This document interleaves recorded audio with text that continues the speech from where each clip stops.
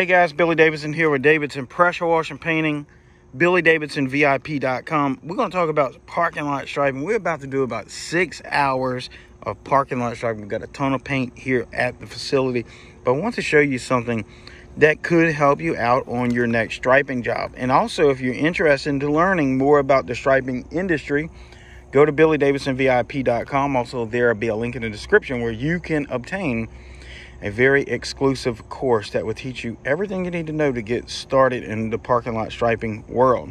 So guys, look, we're using a solvent-based paint tonight for a very specific reason, very specific application. The ambient temperature, the humidity, all that plays a part in what type of paint we're using at a facility. And it could change tomorrow night depending on the weather. So you really need to know what you're doing when you're choosing the right type of traffic paint. Like I always say, there's about a dozen different types of traffic paint out there, and each one has a very specific application and formulated for it. So that leads me to this little thing I want to talk about. I've actually seen people reconstitute their solvent-based paint with gasoline. Guys, gasoline goes in the tank, not in the paint. What we use in solvent-based paint to reconstitute it is paint thinner. Yes, this is more expensive. This is $3 a gallon.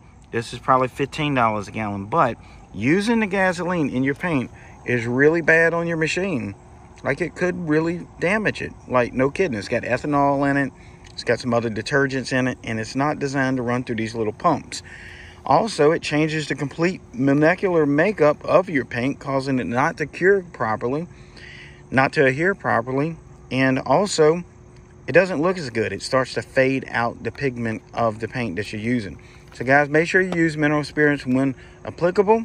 Sometimes we use water to reconstitute our paint if we're using latex, but solvent-based paint, paint thinner only, no gasoline. And if you would like to find more information about the parking lot striping industry, check out the description. There'll be some information in there that'll help you. If this video has been helpful, please hit that like button. Don't forget to subscribe, leave us a comment. We'll be reading them, and we hope to see you in the next video.